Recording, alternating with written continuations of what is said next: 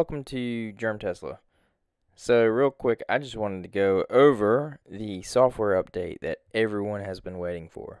That's going to be 2020.12.11. And the reason why everyone's been waiting for this software update is because we've been teased about getting full self-driving capability where our car stops at stoplights and stop signs, which basically means the car is getting full self-driving in a city environment. So, what I wanted to show you, as someone who doesn't own full self-driving, how did that update affect my car? So as you can see, the car did not stop at the stoplight. It does not give you any indication that you're about to run a stoplight or anything.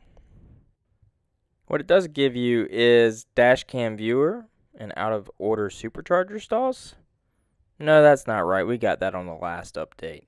One update that I did notice here, as you can see, when you go into screen clean mode, they now tell you not to use any type of static electric cloths or cleaning products and only to use monitor cloth. That's new from what I can tell, seeing that I did wash my car a couple weeks ago and didn't notice that it was just a blank screen. My guess is Tesla had some issues with ESD or something on the screen, and that's why that's all of a sudden out in the update.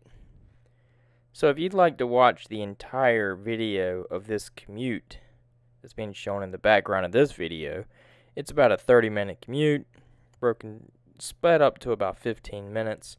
Has construction zones through a smaller, lower speed limit highway, and goes through some stop signs and stops and stoplights.